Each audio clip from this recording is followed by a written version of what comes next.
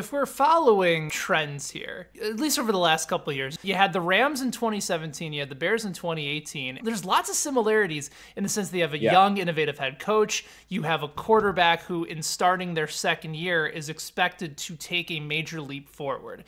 I would think that you're setting us up to think that the Cleveland Browns are going to be the team that you decide on. However, I feel like that's too obvious. I'm going to take a leap here, and I would have guessed that if you were setting odds, maybe the New York Jets at like plus 2,000 or 20-1, like a team that's sort of on that similar type of trajectory with a young, exciting quarterback, a change in head coach.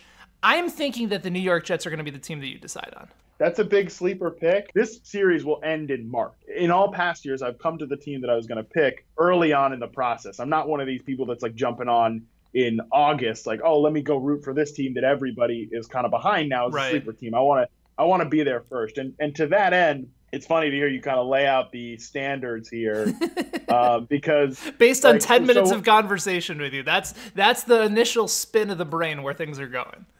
Oh, but don't worry, because it is obvious, right? Like, so one of my friends that works here at Yahoo right away was like, oh, it's going to be this team. I guarantee it because I know Harmon. Like you said, can't be too popular, can't be too obvious because it's got to be a little bit of a hipster pick. And obviously I'm open to new information, but when he put that team out there, I was like, ooh, wow, that's a good contender. Your pick of the Jets is interesting, though, because, I will say like you said, there's a lot to get behind there. I like to let the team kind of go into free agency to see what kind of moves they might make.